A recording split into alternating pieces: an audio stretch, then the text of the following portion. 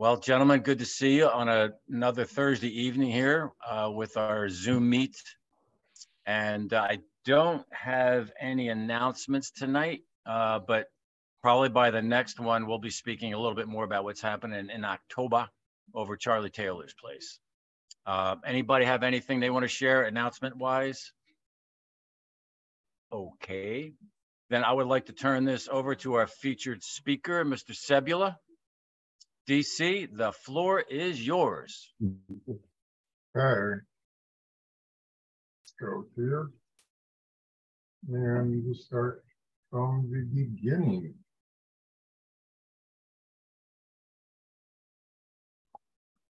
Okay. You can all see. Everybody can see that? Yep. Okay. Yeah. So Roger hit my blog and nominated me to do this presentation this evening. So on a ventilated box car conversion that I did. So why build a ventilated box car? This image is of Wyoming, Delaware, though it's post-Civil War. What you see there is box cars and men unloading peaches. Okay, so peaches were a major export commercial cash crop of from Delaware in the mid-centuries to about 1900. Growing peaches in Delaware, this is just a brief history. Growing peaches in Delaware began in Delaware in 1832 around Delaware City, which is the eastern terminus of the Chesapeake and Delaware Canal. And it spread south from there, and interestingly enough, it spread along the route. As the railroad went south, so did the peach industry. And that was beginning about 1850. Delaware was actually, sorry, LeBron, but Delaware was actually the first state to export peaches as a cash crop. You've heard of cotton plantations, and you've heard of tobacco plantations. Well, in Delaware, they also had peach plantations. As a matter of fact, in 1863, the business was so good that farmers banded together and they sued the Delaware Railroad because there weren't enough cars to transport peaches to market. Okay. By 1875, there were 900,000 boxcars of peaches exported, and that's about 5 million bushel baskets of peaches. And by 1895, there were 800,000 plus peach trees in Delaware. As a matter of fact, on May 9th of 1895, the assembly down in Dover, Delaware, made the peach blossom the Delaware state flower. Okay, so peaches were a very important commodity, and I would be very remiss not to have a few of these ventilated box cars on my layout. Unfortunately, about 1900, an epidemic spread throughout the peach orchards, which was called the peach yellows. There was no known cure at the time. It was carried by aphids. Many orchards were completely destroyed, and farmers turned to other cash crops such as apples, watermelons, and even pumpkins. Okay, so today there are only 3 major peach orchards left in Delaware, a mere shadow of what it is. But if you go driving down in rural Delaware, you can see a lot of the mansions that were built from the profits of the peach industry. As a matter of fact, each in August, Middletown, Delaware holds a peach festival. And not to be outdone, those cars that are sometimes people would call them watermelon cars, they were then, after the peaches passed, were used to transport things like the apples and watermelons. So some of the cars are known as watermelon cars. They also transported pumpkins. As a matter of fact, in addition to the Peach Festival, Delaware holds an annual event called Pumpkin Chunking, which some of you may have been heard of. And basically, people develop different machines to see how far you can throw a pumpkin. So anyways, to get specifics in terms of the modeling, this is the car that I used. By IHC, AHM had similar cars. Ventilated box car. It's not a horse car, and it's not really a present car, as some people have labeled. It was a ventilated box car designed originally in Delaware to transport peaches. And this is what I will be turning the car into during the course of this presentation. Question. Okay. Yes, sir. So you saying this was post Civil War? No. The peaches industry began in 1832. No, the car. The car. The original car, the IHC car, is post Civil War. I got it. Okay, and that's because it's too long, too tall, too wide. Okay, but to turn it, that one car into this car, I went back to that old model railroader article and based it, my conversion, using this as a something to emulate. Okay, let's see. Just one caveat I want to mention. When I use the term HO scale 1:2 or 2:4, it can also be 0.010 by 0.020 or 0.20 by 0.40. The measurements aren't exact, but they're close enough for our purposes and for modeling, from my perspective at least. Let's see. That was the first page. Okay. To do the conversion, I relied, let's see, let's go back here. It's the original one, and I was kind of unhappy with some aspects of it. Things I don't like are cast on, you can see the cursor, the cast on grab irons. The end sill is not prototypical for our time period. The way that the body's attached to the floor is kind of atrocious. Look at the other end, it has the same problems, the really nice horn hook coupler, and that brake wheel is not a period brake wheel. And you just gotta love the chain that comes down here to this metal plate, and you just wonder how they actually do stop the cars without it actually going underneath to where the brakes are. So the underside here, you have those nice 6-inch thick truss rods. So the car is kind of overscale. It's a neat car, but it's toy-like and it's post-Civil War. I'm trying to do something backdated so it looks prototypical for the Civil War era, as something that could have been run by some of the earlier Delaware railroads. The tools I used were basically, as down here below, you've got my HO scale rule. If you do other scales, you can also do O scale, N scale using the same ruler. And this divider. As Stewart, I haven't been able to find another one. Unfortunately, over the years, I've dropped it. And so the points aren't quite as exact as I would have liked them to be.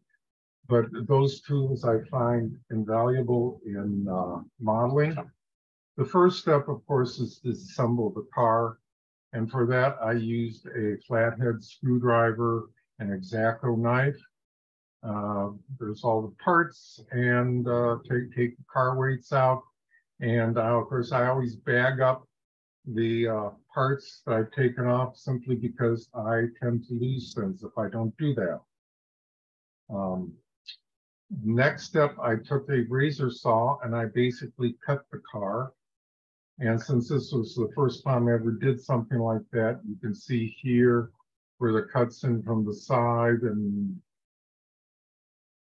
eventually, I decided not to use the end pieces or the roof, but I took the sides. And what I did, I then took a razor saw and I cut the grab bars off the left side and the equal amount of car off the right side.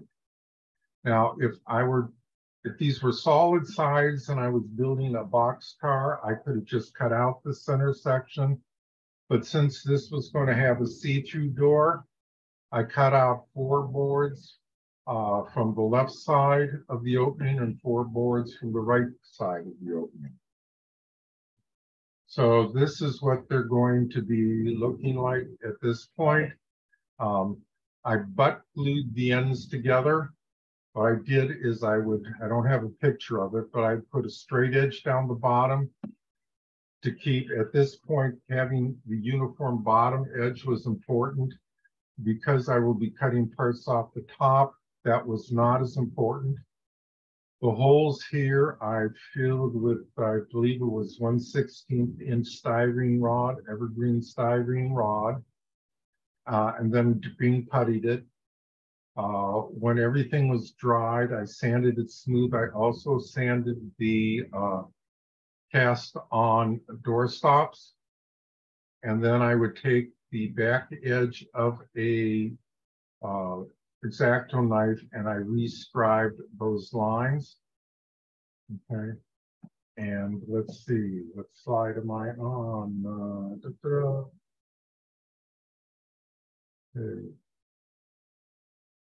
Okay. After that, then these were 1x4 styrene strip just put on to kind of show you the idea. I used them, I just tacked them on lightly, and then I cut everything off above the styrene strip, which gave me plenty of room to put on a upper door guide and for the doors I will use eventually. Okay,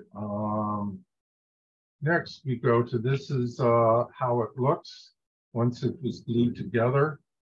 Now, this strip that's these strips, I should say, going across the door opening, it's actually placed so that the bracing on the door covers it up. I was worried that you could see it, but once you paint it black or dark gray, it all but disappears inside the car. You don't notice that it's there. Okay. But before I got to that point, I had to redo the ends. These are some jigs that I've used. These particular ones are designed for converting a Mantua box car to an arch roof box car. The one on the left is metal, and of course the one on the right is just the styrene. And I also, what's down here, before I got my chopper, Northwest Shortline chopper, I made this and I lay a piece of 2x2 styrene in there, and then use a razor blade and just cut off little sections to make my nut and bolt washer fastenings that I was going to use. This is what the car end looks like. This is the A end. The end beam is made out of a HO scale 6x6. Before gluing it in, I actually took a razor saw and you drag it, the blade along. This isn't original with me. The styrene, and you do it on the top, the bottom. I even did top, the side, even the bottom, which was probably unnecessary. And I also did the same thing with the razor saw before I glued them together this way on the sides. And that simulates the wood grain. And then you just took a little bit of fine grain sandpaper after that to kind of smooth any burrs off. As you can see down in here, this still has a little burr on it. Okay. When I'm cutting the end beams here, I always cut them slightly longer, you know, probably less than a 1/16 inch on either end. And once the glue is dried, then I take, in my case, a emery board nail file and sand the end smooth with the car sides. Okay. Otherwise, that's the way I get it, so it's nice and centered and even with what's going to happen next. For the bracing, I probably did not need to use bracing that this thick. Butt joints are notoriously weak, and I did want to strengthen them, so that's what I did. You'll notice how on the end here, how I reversed the original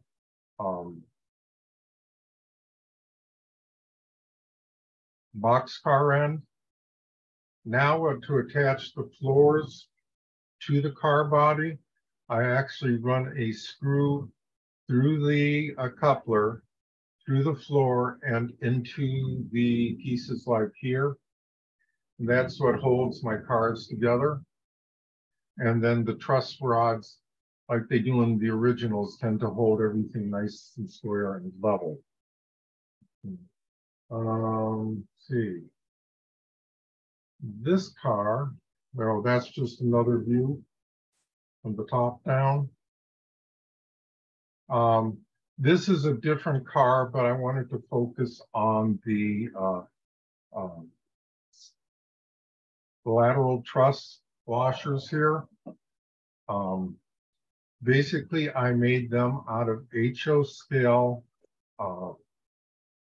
1x4, okay, which I cut to the dimensions. I can't remember the exact dimensions, but what I would do is based on the drawing, so they would match that. And then the nuts here are actually 2x2, that 2x2 styrene that I cut with the nut cutter. I stand one end so it's smooth, it's nice and perpendicular, and I glue that into the car. As I did with the sides, they're a little bit longer. And let's go back to the other one. And then I have a piece of styrene to the correct thickness, and I just place the styrene in, like in this area, and use my file to sand it smooth, so that this nut bolt and washer casting is the same as this one, is the same on the ones on either side, is the same on any car that I build. Okay. And this is the break-in. This again is from the drawing. And this is what I'm using for my model of the break-in. And again, this is not the car that I built, but a different car. I wanted to talk, this is probably going to be the longest slide that I talk about. Let's see. Break-in details. Okay, again, note the simulated wood grain in the beams. The bumper blocks here were also made by HO scale 6x6 or evergreen 0.06 by 0.06 styrene.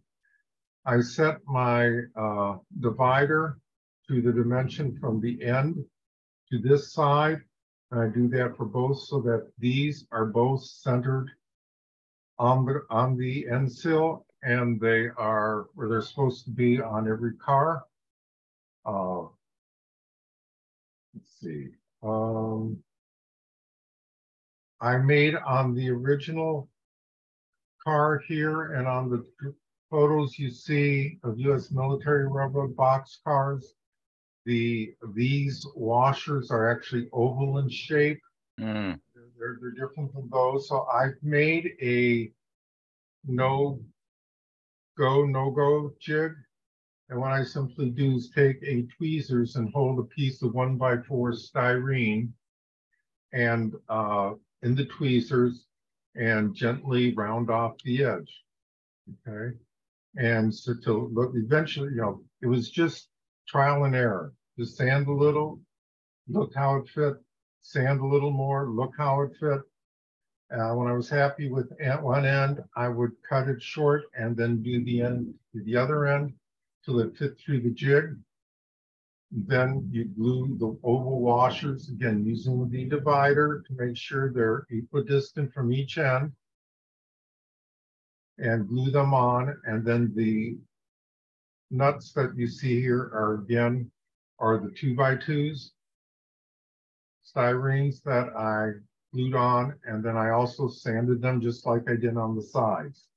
Now, these nut and bolt washer castings are Tichy train number 8016, and to drill them, I drilled number 77 holes to put them in, which is maybe a little bit loose, but they go in pretty nicely.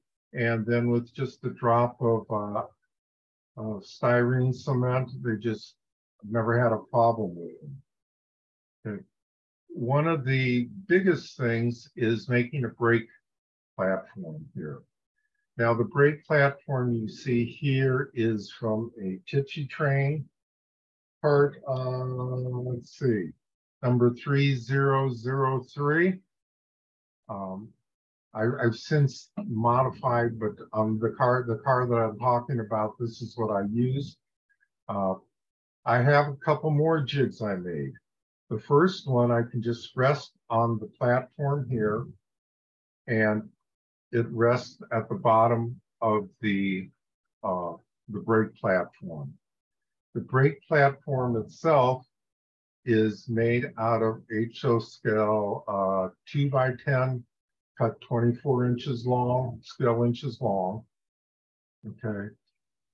Now what I actually do is I have a piece of 1x2 inch scale lumber that I put up there, and it makes me holding this platform perpendicular to the body. It makes it a little easier and actually straightens the joint. Okay, then I take that jig away and I use another jig, which is the same as the distance from here to here.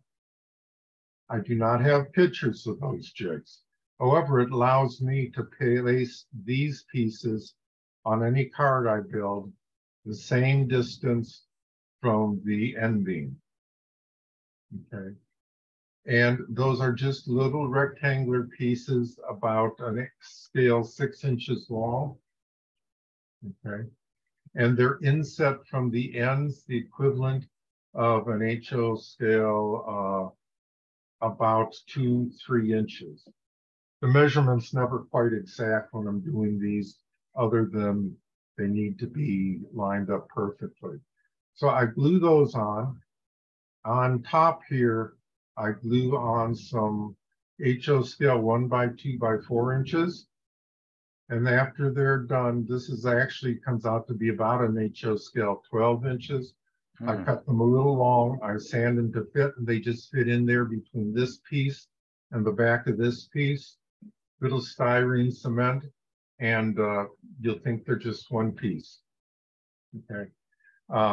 They're actually quite strong, and I've really rough-housed them a lot of times, and you really, really have to try to get them to bend or break. Now, for this, again, I used the Tichy train. I've got a substitute that I'll talk about later for that. For the racket mechanism on for the ends here, basically I take the Tichy train ratchet mechanism, and I cut it in two, and I sand them smooth. This one, I actually sand them lower than this now.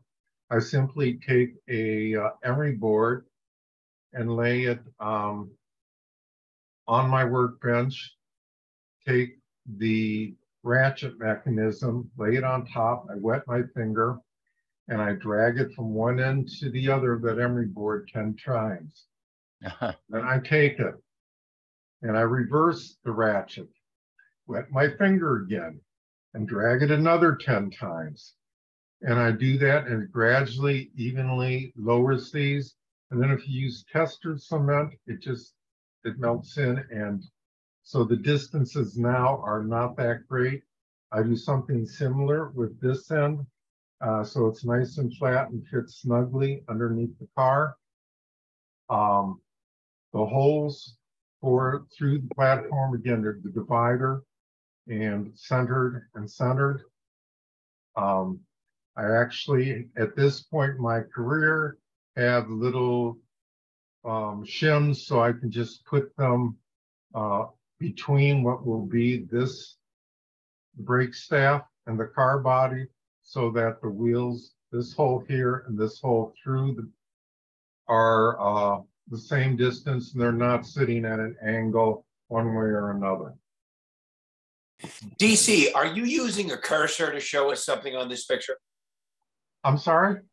Were you using your cursor to show something in the picture? Can you see my cursor?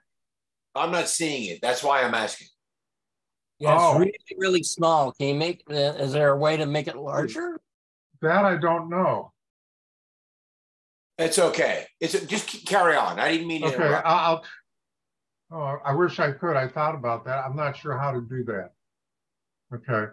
So nowadays I replaced the Tichy train brake wheel with actually ones from BTS, which are they don't have this obnoxious flat bottom. They're actually look more to scale. And rather than the Tichy train brake staff, I actually use Tichy train 0.015 phosphor bronze wire, and which gives me a thinner looking brake staff. Not only did I have problems with the Tichy train brake wheels, if you handle the cars too much, I've actually had them break, like transporting them up to Thom's or during storage. So I'm going to talk a little bit about grab bars. This happens to be 18-inch Westerfield grab bar. And these are the same nut and bolt washer castings that I used by Tichy train that I used here. I've made myself, I found it maybe a little bit cheaper to make your own grab bars, and for different car models, I've had to make different ones. Can you see over here on the left side of the screen, this spray jig? This is actually a Grant Line jig that made, I think one's an 18-inch, I think the other's a 24-inch grab bars. But I found that I needed other sizes, and so I've made different jigs over the years. I made some here so I can bend the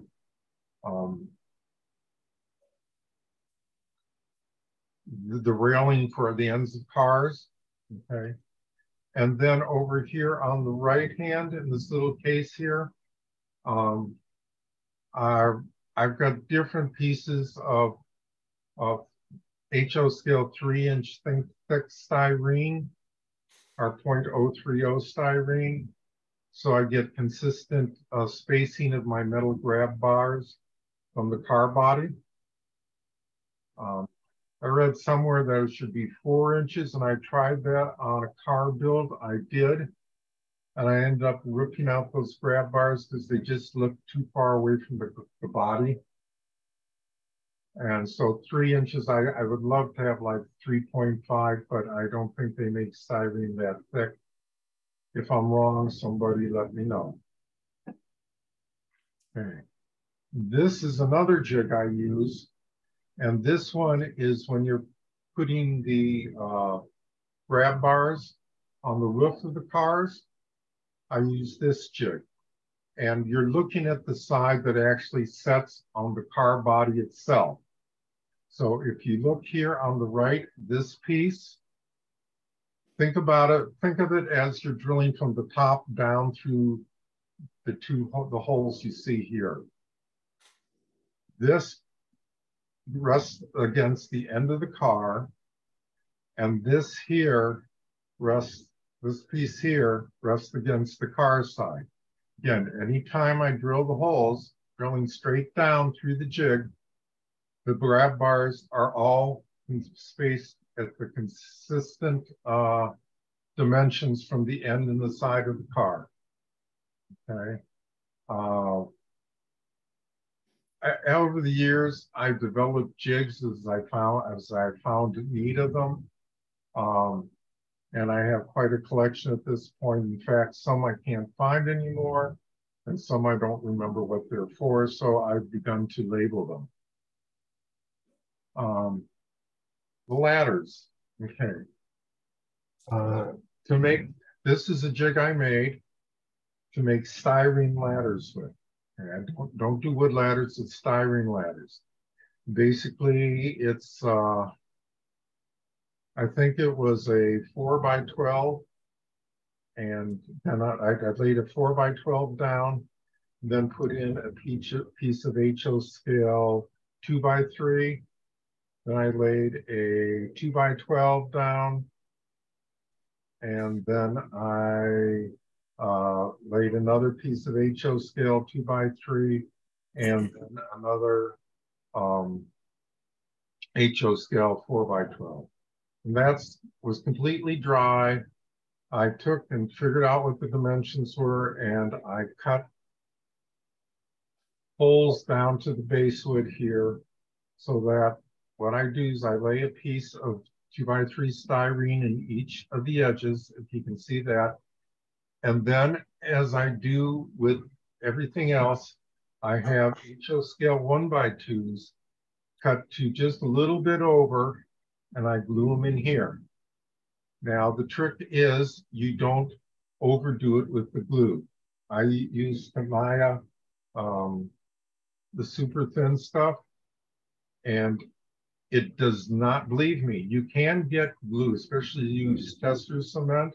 You can get styrene glued to wood where it won't want to come off, where you have to use like a chisel to get it off. I know that from experience.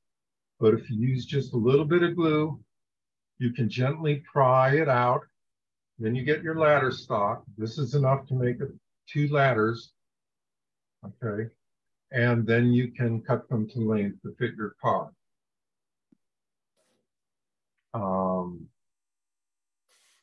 I'll talk more about that later. These are the doors that I used on that particular car.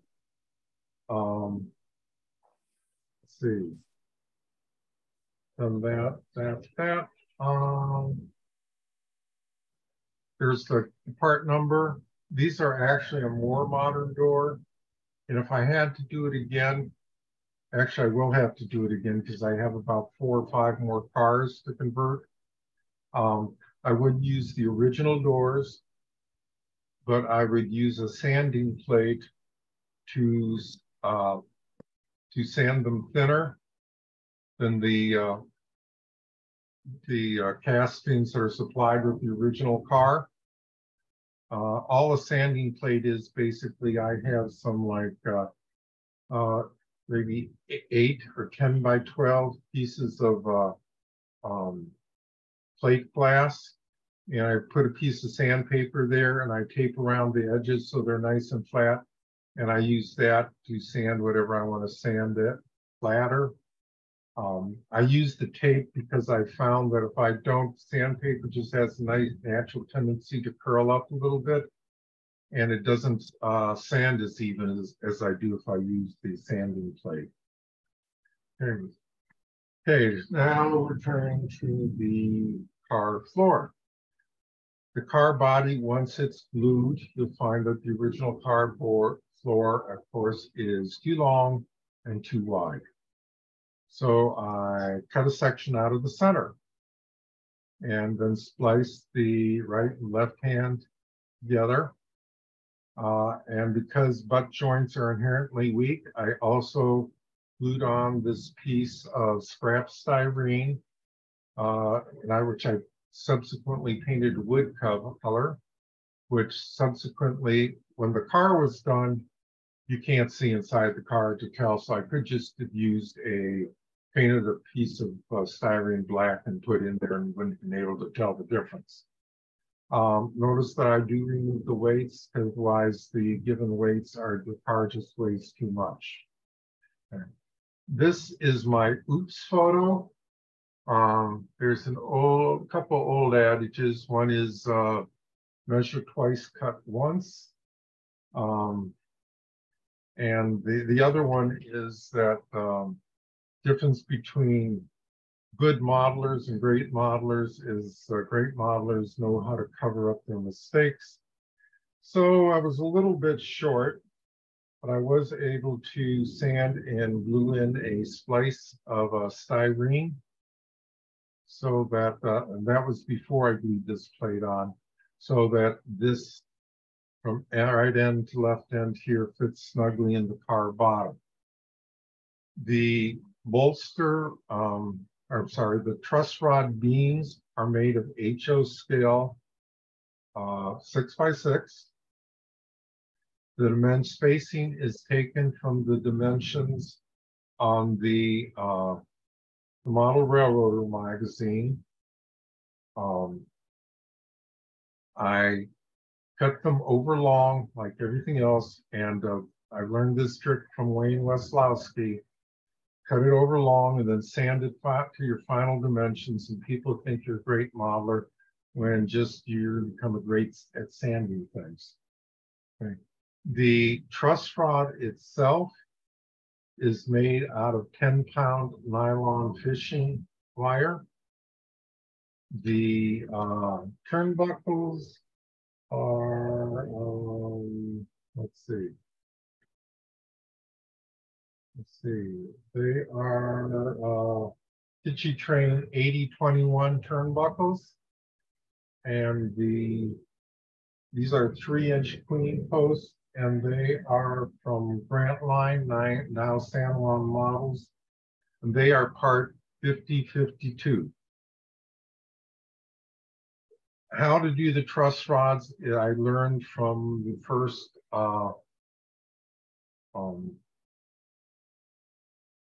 roundhouse car kit I put together, and I just thread the fishing line through one hole, over the beam, through the turnbuckle. Now, once the turnbuckles are cut from their the flashing, I run a number 80 drill bit through, which makes it a whole lot easier for me to thread the drill bits through, the fishing line through. And then I thread the line through this hole. The spacing between the queen post is same as the spacing between the holes on the original model. Can you see my cursor? Yes. Okay, good. Yes. I used to model bottoms of cars quite a bit, and nobody ever really looks at the model of your car, and I'm not building cars for a contest. So I just, I use those holes, and that's where I got my spacing from. But you thread it through this hole, up and over again, down through the hole on the left, over to the hole, second hole on the third hole on the left, out and over here, here. And after you're done, then I glue the fishing line into the fishing line to the car floor using super glue of your choice. When that's dry, then I begin going back and tightening up the truss rods. Now, to get them so they're nice and taut and not saggy, rather than tighten them with the truss rod in the queen post, I actually lay it to the side of the queen post. I get all the tightening done. I super glue it from where I originally threaded it through, then I can cut the fishing line. The original intent was to save fishing line. I probably have enough fishing line at this point that somebody's going to have to figure out what to do with it after I die. I find that there are enough in the BTS kits that I can usually get a couple of cars done out of it, what they just supply. Okay. After the CA has dried, I then carefully take the truss rods and place them on top of the queen posts. And then again, using my divider, I make sure that the spacing between the queen post and the side of the turnbuckle on each side is the same. I found I usually do that through trial and error. Probably would be easier if I just took a piece of metal and figured out what the dimension was going to be on all my cars and cut it to that width. Because there is a tendency for, if you're not careful, for the turnbuckles to slide to where you don't want them and stay there permanently. I've gotten pretty good, so it's not too bad, but that's the way the bottom of the car looks. You'll note that the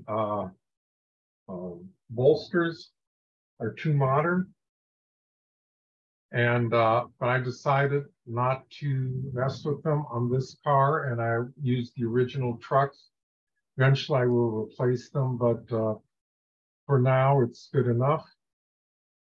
Going to do some comparison shots. The original car looked like the one on the lower, and up above it here is the initially finished car, showing the end beam details. Now this coupler that I used was actually, I don't use this style anymore. It was from Keyport Car and Foundry, and it was just a drop-in for the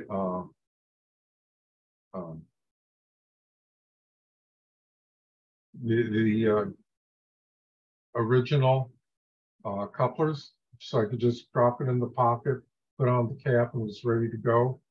Wow. Yes. This shows the difference in length.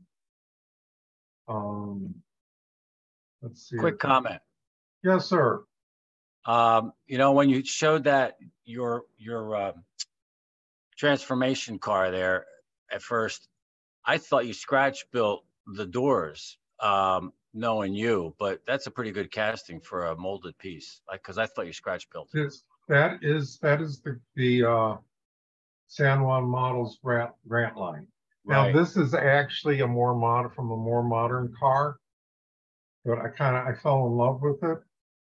But if I have to do it again, I would probably take the doors on the bottom, sand off these door handles, and sand it down as much as I can, and then put on square styrene around this.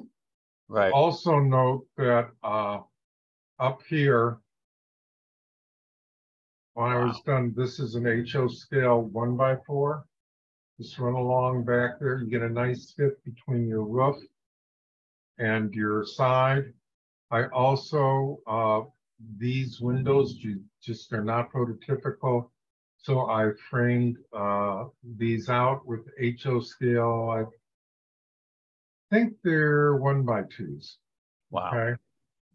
So I also, since I sanded off the door stop, I made door stops Now the door stops are made from, I don't have pictures of the process, unfortunately, but evergreen styrene, HO scale 0.06 by 0.06 styrene. And I cut it to like a 4-inch width. And then onto that, can you see the centerpiece here? Does that make, Yeah. Oops. Let's see if I can make that bigger. No, I don't know how to make this bigger. Is there a way to make it bigger? Yeah, right click it. Just right click it, and you might get an option to zoom. Sign scheme rail. No, it doesn't give me that on this one. Okay. Anyways, then I glue a piece of 1-inch thick styrene right there. And then I sand them at an angle like the prototype. And it looks pretty good when you're done. These stirrup steps probably come with that in a later slide, but they are, oh shoot. I'll have to wait to that slide because I've got the number on it. I don't have any pictures of the car prior to painting, and I apologize for that. Truss rods look much more to scale. Get the turnbuckles here, like on the U.S. military railroad car. You can see where I sanded these all flat off of there. Let's see. What's on the brake wheel height? Is that supposed to be like at waist level, or what? Or was there a standard? I've seen different heights. It's about 2 feet. This is my guesstimate. I would have to go back to I did. Tom and I have learned over the years to write down what everything you do when you're building a car, including, you know, the wheels you use, the length of the axle, the color of paints. I didn't do that back then. I tried to take pictures of the process, but quite frankly, I continually to get so involved in the actual build that I forget to write things down or to take pictures of it, and that's unfortunately what I did here. One of the things I used in this particular car that I no longer do is I used tissue paper, like wrapping tissue paper, for a tar paper roof. And I would glue a piece completely across the top. Then I'd glue another piece cut so that the distance between the edge and the edge of the piece I'm gluing across the top was HO scale about 3 feet. I would glue it down using super glue, which kind of works pretty good, except over the years in handling, you can see the white here and the white at the end of the car. Now, instead, I use styrene. I've got like a old coffee can. There's maybe a 2-pound can, not the big cans, but a smaller can. And I put a light bulb in there, and I've got some heavy duty rubber bands that gives me a nice curve. And I glue on a piece of like, for the initial one, a piece of 2-inch thick styrene that's spent. And for this one, a piece of like 1-inch thick styrene, just plain styrene sheet. Once I paint it, it looks great. Now, I haven't mentioned the roof walks yet. The roof walks are made out of 2x6 evergreen styrene. To make them, I figured out what the width is, leaving some space in between. Does anybody remember what the name's called here? That hold them off the car is made out of HO scale 4x4. I would glue on the end pieces to ensure that everything was nice and square. And then they would space the supports. roof walk supports per the model railroader diagram using my scribe to determine the spacing. When that was all dry, I have a half round file that I was able to round where the supports sit against the car. Now instead I actually use Tichy Train, makes break flat roof walk supports. And I use those, and even though they're designed for a peak roof boxcar like this one on the left, with just little sanding, they sit just fine. Let's see. One other thing I wanted to note in this, I don't know if you can tell here, but actually at the top of here, once it's on the car body glued on, I take and I've sand the just slight bevel in the car body, so it looks like the U.S. military. I'm sorry, in the upper end of the ladders to resemble that on the U.S. military railroad boxcar. Also, which doesn't show clear on the slide, but there are little holes drilled in the uprights, which can mimic the U.S. military railroad boxcar ends in the drawing. The side-by-side comparison. Again, this is the prototype, and that was the initial one on a diorama I built. Let's see what I said about that. I have notes here I had to write down. This one. It's interesting that here, the U.S. military railroad boxcar, if you go from not counting the end beams, not counting the brakes, so from the end of the car to the other is 25 feet 9 inches, and so is this one. So those cuts, everything just came out just right on. That was serendipity. I was going for close enough.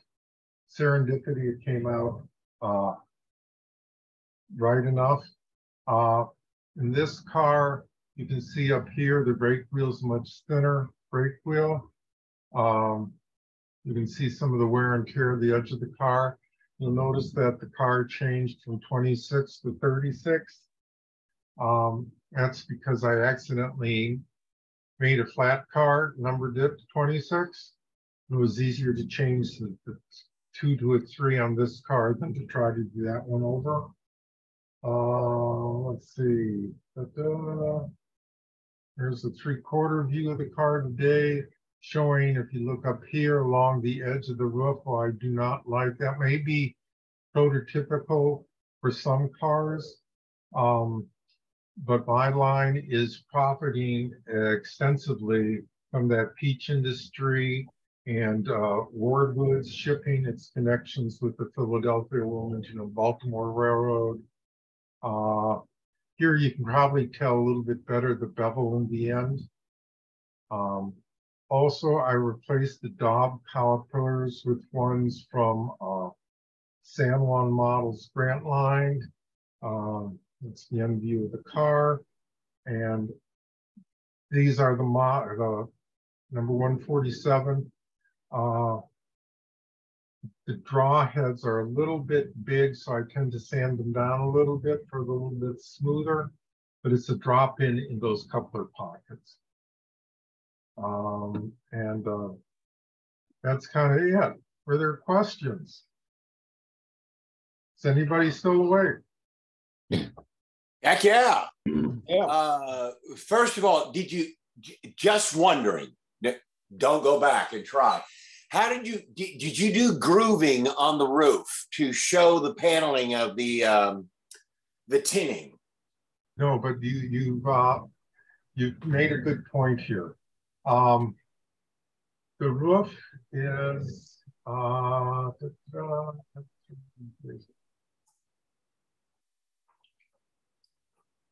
here. Nope, that's not it. Here. Okay.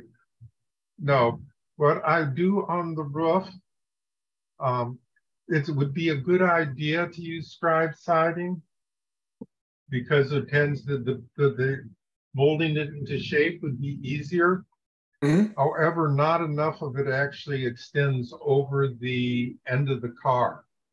What I didn't mention is that between these side pieces, I was used to be a real estate agent. And so what I did, I got some, could stay with one company and they would keep, companies get sold to other companies and the name changes. So you're working with company A and then company B buys company A and now you're not moving your office anything, but you're working for company B. So all those company A signs you have end up in the trash. I could not see all that good styrene going to waste. So I salvaged a number of the signs from the dumpster and I cut a piece that can fit just in here. I glue it so it comes to just the peak of the roof. Okay. After the glue's dry, I sand it to so the curve matches the curve on each end. And that's just sanding, sand a little, look a little, sand a little, look a little until it's done. Onto that, the styrene glues pretty easily. Again, to your point, Roger, if I use scribe siding, getting those bends to get the curve would be easier. Okay. If I was going to show the inside of the car, that's what I would do. However, on any of the cars I'm building, I probably will not have the doors open and closing simply because of the side bracing to give it strength.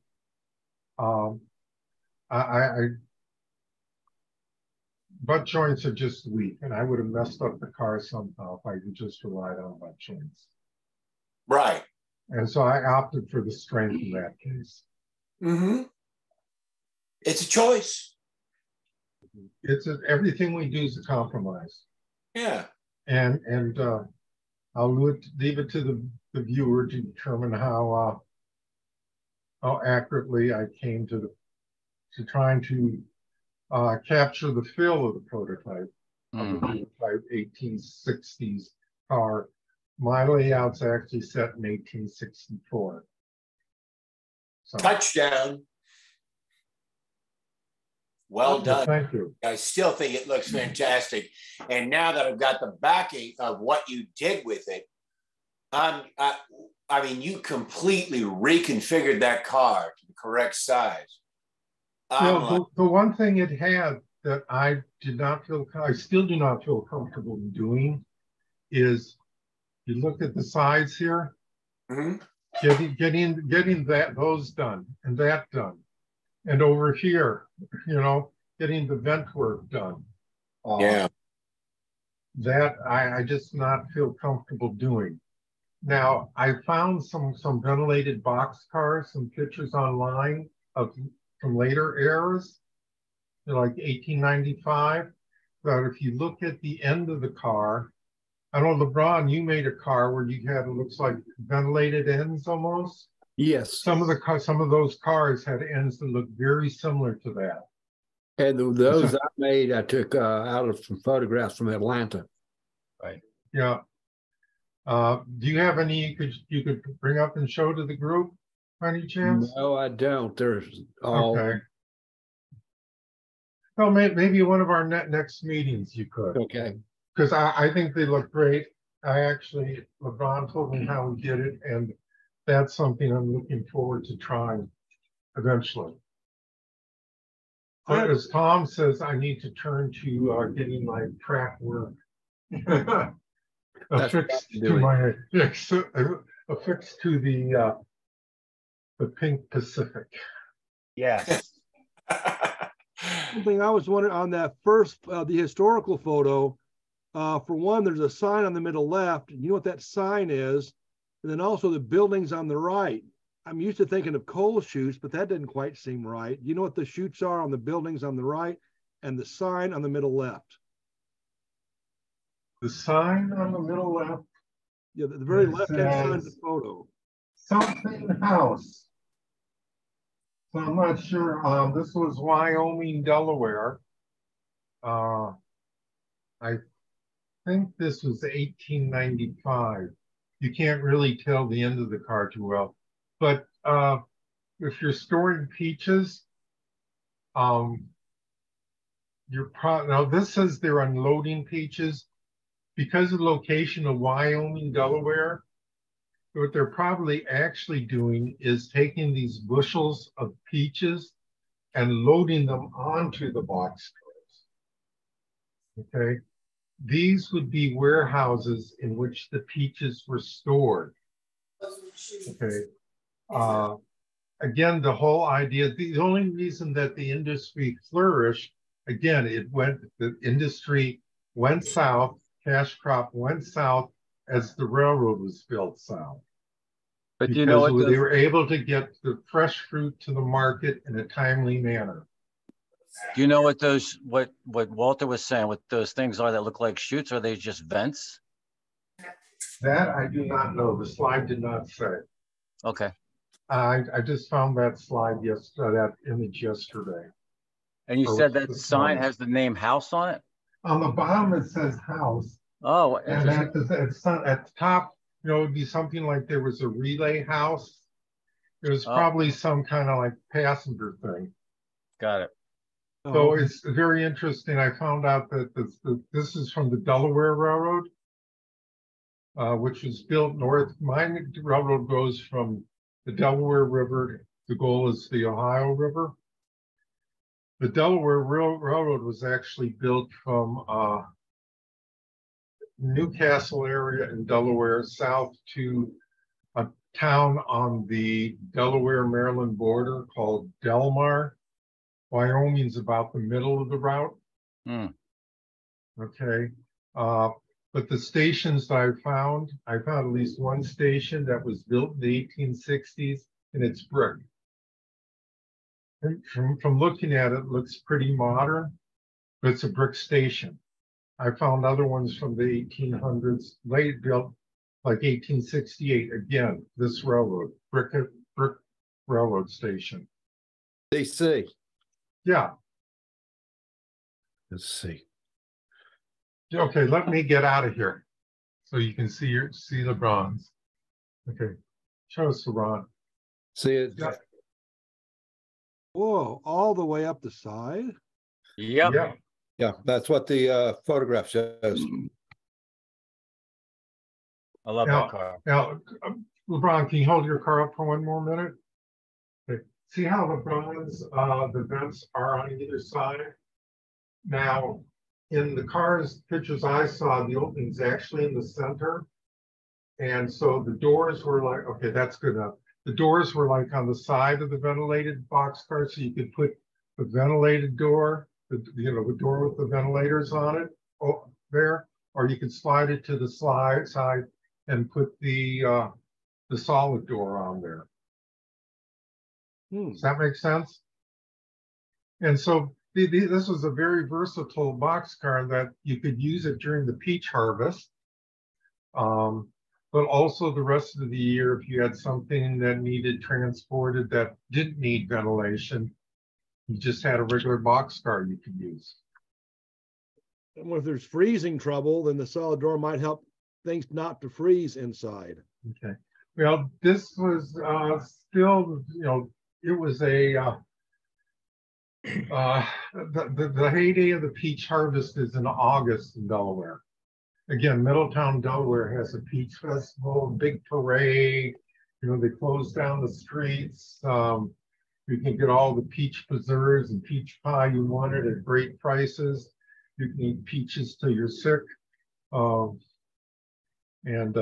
Delaware was known as the peach state at one time.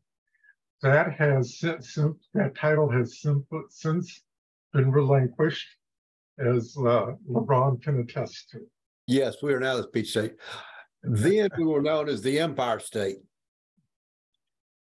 You're the Empire State? During the 1860s. Okay, not New York. We refer to it as Empire State in all the documents. Cool. So it's a session that says the Empire State is now free. Huh. Interesting. Very interesting. Yeah. So we can run ventilated box cars on our layouts, whether you want to go with an arched roof like I did, or you want to have a peaked roof. You could go either route. I would love to see what some other people have worked out. Bernie used to make a ventilated box car for our era. I have some of those kits down in my to-do box. I have not, one of them. I think they're a little bigger than what I ended up building. Just a little bit. Yeah. But they're, from the photos I do have one. It's downstairs in storage. I got one of Al's cars that he did for the O&A Railroad. One of those. It makes a nice car. It makes it a very nice car. And it has the double doors. Okay. Too bad Bernie. I think Bernie might have some miscellaneous car parts, but nothing to build a complete car out of at this point. No. Now, when did ventilator cars stop being used? And what was the next, I guess, generation of what they would use afterwards? Ice cars? I would suspect. I mean, they were using ventilated cars 1895, 1900s. May have been about the 1920s. Again, the modern era is not something I'm used to.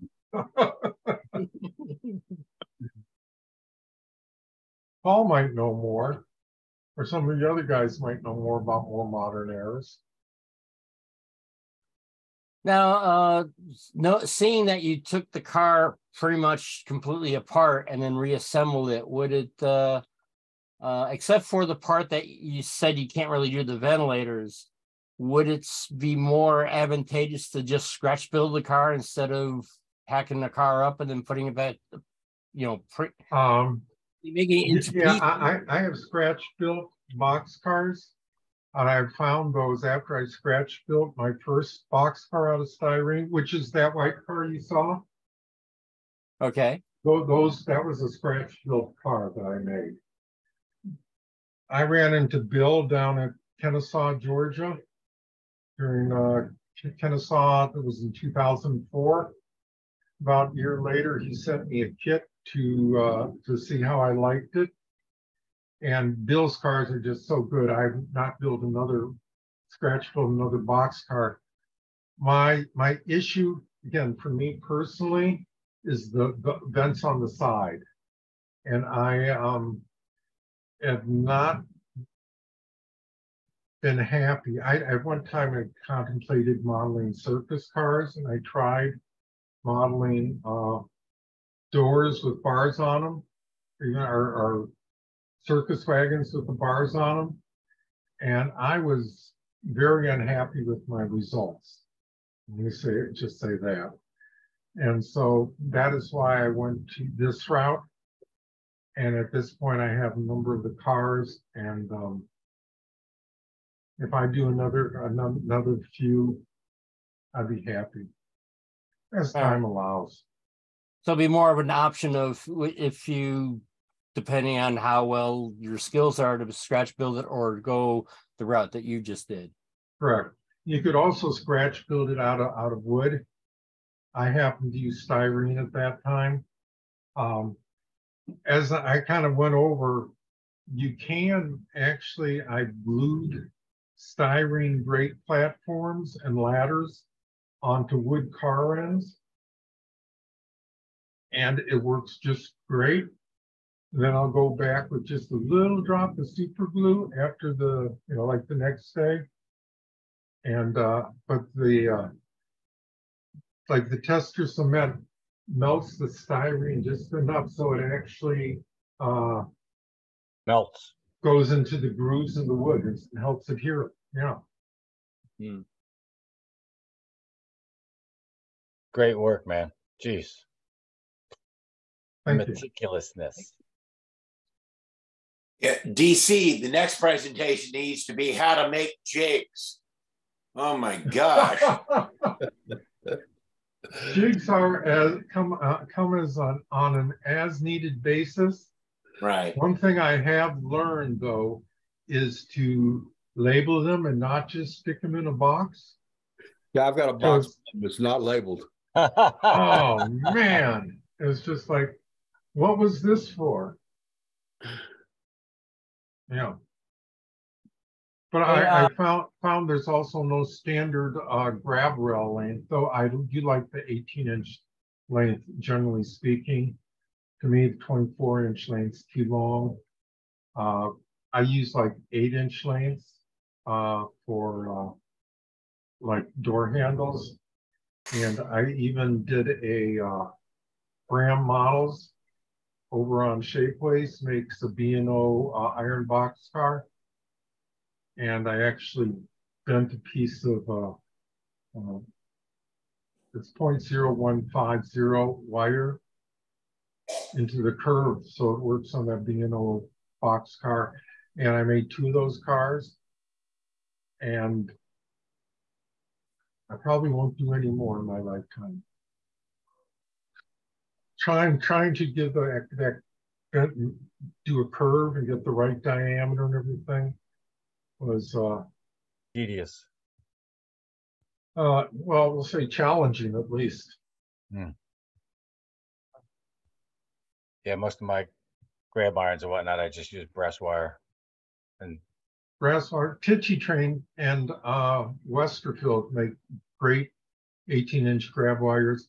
I do not use the grab wires supplied with BTS kits because I noticed that either end is flat and just it's not prototypical. It's like whatever Bill holds them in to bend the grab bar makes a nice corner, but it ends up with this flat space. And I've noticed that on so many of the car kits that I just put them in to the side or put them in a container when I just need a short section of brass wire to use. I like the others better. Personal preference. Right. Good. Good. All right. Thank you, brother. That was very good. Thanks. Excellent, DC. Thank you. Thank you, gentlemen. Great work, yeah. Yes. Thank you. Thank you. Now, Fun, thanks. now, if the presentation is over, I can give you a quick, well, at least on PC, show you how to change the size of the mouse cursor so you can actually see it. If you want me to share. Okay. What do you need me to do? Are you sharing your screen? Yeah, I'm going to be sharing my screen. Okay. So you go basically go to settings and it says ease of access. I'm assuming Mac has something very okay. And it says change the pointer size and color. So you can change the size. Oh wow. Okay. Really, if you really want to. Also, what I've been keeping mine around 2, but after looking at this, it might go up to 3. But you could also change the pointer color, and you can go. And so, because that'll turn around and make it so you won't get confused with the quote unquote standard color. Sometimes I know that in the presentations, as I've watched them, someone's been moving their cursor, and I've thought I was moving my cursor. Exactly. So if you change the size and the color, go purple, blue, cyan, whatever you want, and all that, and then it won't get confused with the standard color. Excellent. Thank you, Ed. Thank you. Thank you. You're welcome. And whoever now that's recorded, you could actually have this as a for future presentators that haven't seen this. But you also maybe find somebody with a Mac that could probably show how to change the settings on a Mac. Because I think if I remember correctly, the ease of access is for people who will have low vision. So they have to have the massive, not only the massive cursor, but also massive font size and everything so they can read it. Hey, Charlie, so you want to do a little presentation on the next Zoom about how to do it on the Mac? I can tell you how to do it on Mac. Okay, Paul. You open up the control panel, you will find a setting for appearance. If you select, I'm sorry, a setting for accessibility. If you select display, down below a little ways on the display, you can change the pointer size and it's outlined in fill color. Fantastic. So, you got that, Charlie? Control panel, accessibility, display. I'm taking notes. I actually, I think that is one of the most important points of this whole evening, is because as we're talking to each other, to have that larger cursor and in a different color, you know, so it stands out from whatever we're talking about, would be an aid to everybody. I have a relatively large screen that I look at, and it's still small for me. I can imagine if you're using a laptop or an iPad or something like Roger's using. Yeah. Yeah, You or if you're using a phone. I mean, it's like if you're using just a phone and all that, you know, you're not going to see that small little itty bitty cursor. So maybe having it try to make it a habit of having a presenter to, you know, hey, can you make the cursor much larger? And yeah, that color might be an optional, but because, you know, some people are colorblind, so they might not see whatever changed it. So I don't know. Yeah, but it does make it so you don't confuse. It does make it so you don't confuse your cursor with the default cursor. I mean, if somebody turns around and just happens to pick the same size and color of your cursor, well, you're back to square one. right. Good tip. Thank you, Paul, and Yeah. and Ed on that. Hey, Tom, can you go over, tell us about your nameplates? Oh, what do you got, Charlie? No, nameplates like for cities or Oh no, this is for the locomotives. yeah. I will do a quickie on this. Ba-da-ba-boom, ba-da-ba-boom. So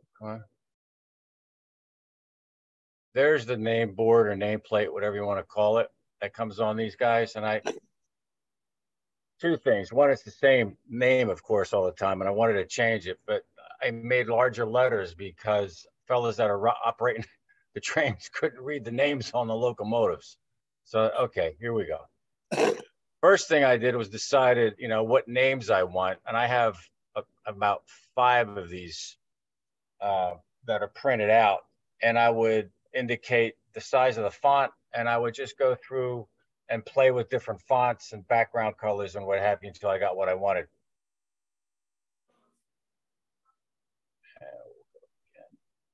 So started with the styrene to build a box, and these are about 8 points or 9 points on the font size.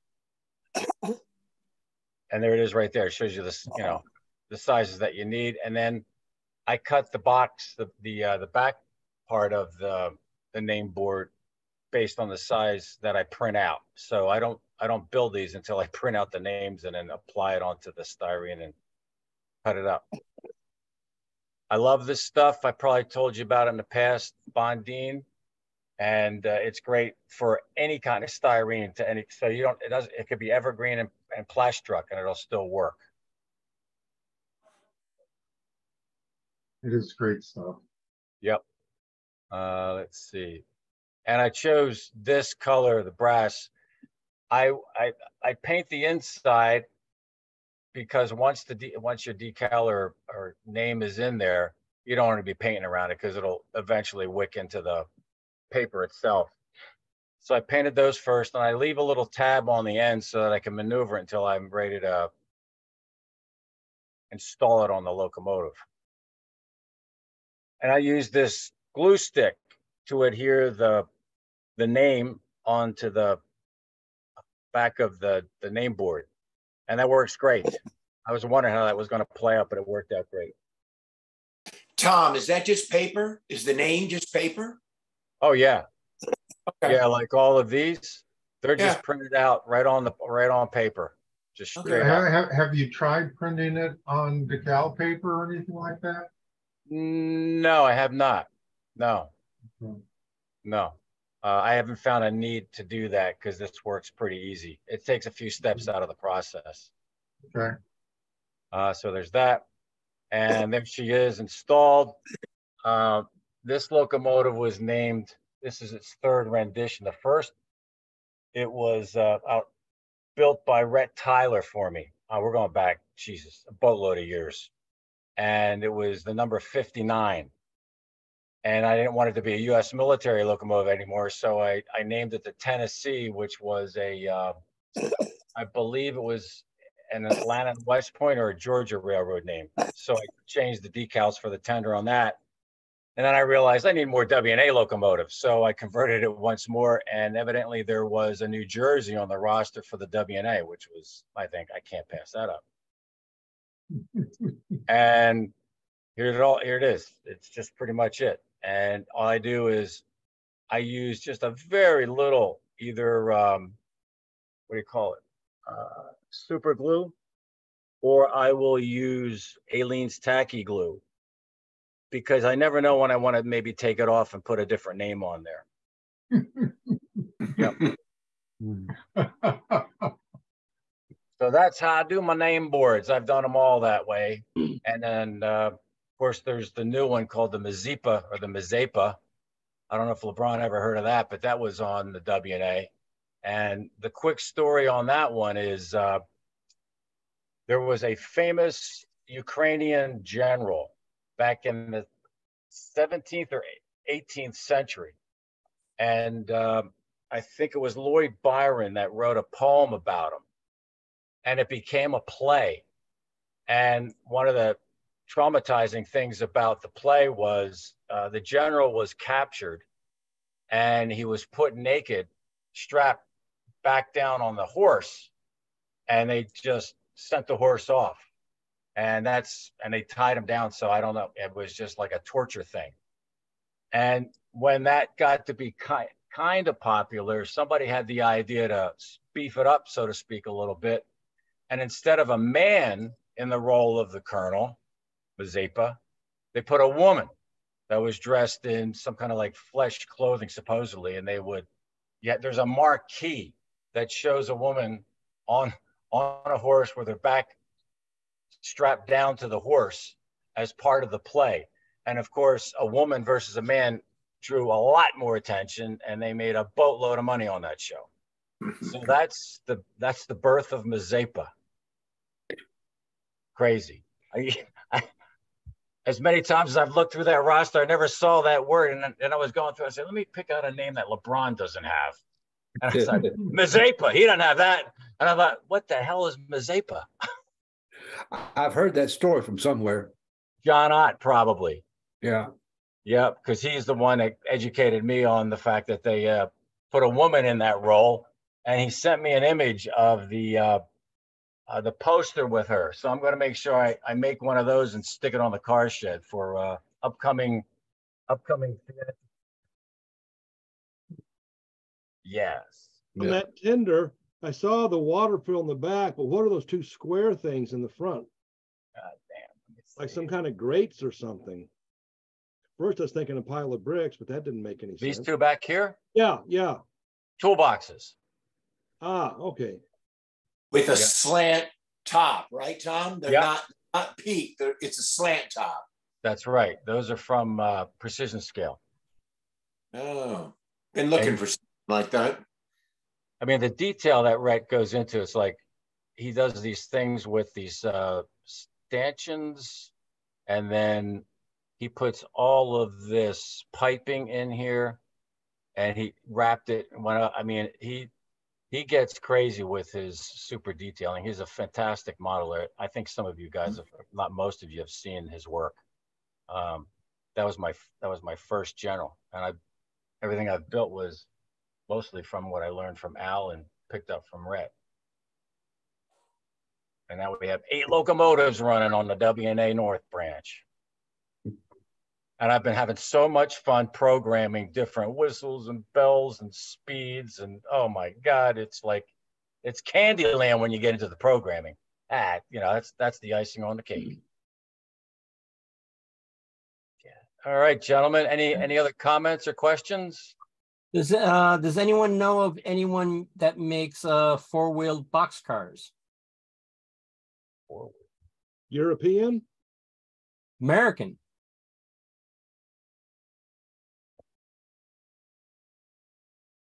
There's a museum up in Connecticut that actually has some examples of them. Maybe it's the Trolley Museum up there. Okay. I don't know of anybody who makes any models. Well, the reason why I asked, because, well, I do know of one that makes HO scale models. It's called Congoino Models. Basically what they did was they got a hold of the bobber caboose truck. Yeah. And that's why I made this one as built, because it has the toolboxes underneath. But the second one I built, I actually took the box toolboxes off, so it looks a little bit more like an actual proper box car. So this one I'm thinking about making it as a maintenance way, because toolboxes would make sense on a vehicle. But it's Congoino Models. The guy who he also does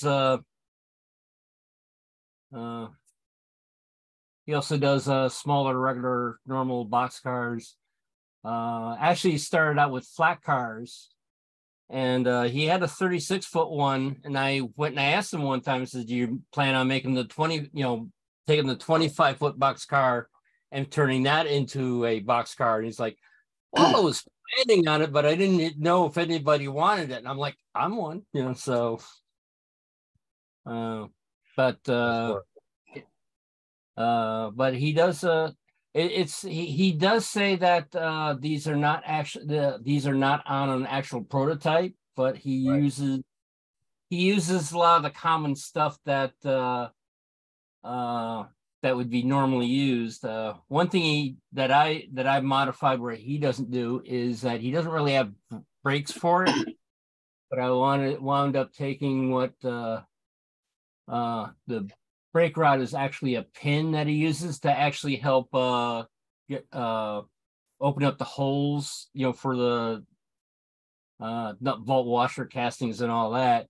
And on the flat car, he uses that pin to make the brake wheel for it. So I did the same thing, but I wound up adding a piece of wood, which is actually in between the frame and basically made the pin longer, so it would sort of kind of look like an extended brake wheel. Nice work. Yeah, thank you. Now you said that he does he make a complete kit or just parts that you could take and put on a Bachmann barber? It's a complete kit. It's about $25 last time I checked. Is it 3D printed or laser cut? Oh, okay. And hold on one second. I think Charlie was going to say something. You have a question, Charlie? But in the past year or so, we were talking about the makeup of an artillery train. Yeah. And it was based on that one description where they use 4-wheel flat cars or gondolas. Just had 2 axles.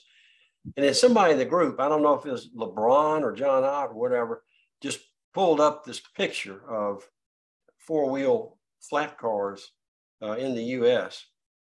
I always thought that would be fun to make that along those lines that Edward's talking about. Do you know what line it was, that photo?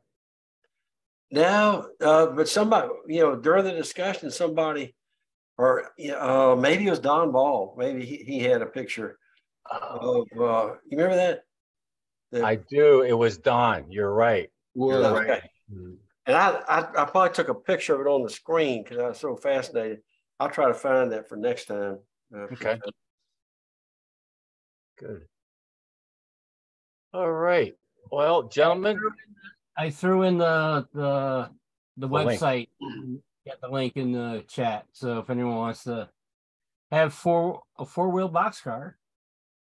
Thanks. Yeah, he's been at a couple of train shows down in Timonium, and he was actually up at what's the one we went up to in New England, Tom? Amherst. Amherst, yeah, Springfield. Cool. Yeah, I met him through New Tracks Modeling. He does the My Build series where somebody goes and says, "Hey, I did this," and wants to show it off, and goes that way. Tom, who are the characters in your background?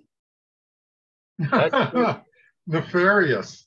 The guy with the big mustache, that's Christopher Eldridge. He's the one that built my backdrops. I go back, got over 40 years with him. And he also built a few extraordinary structures on the layout.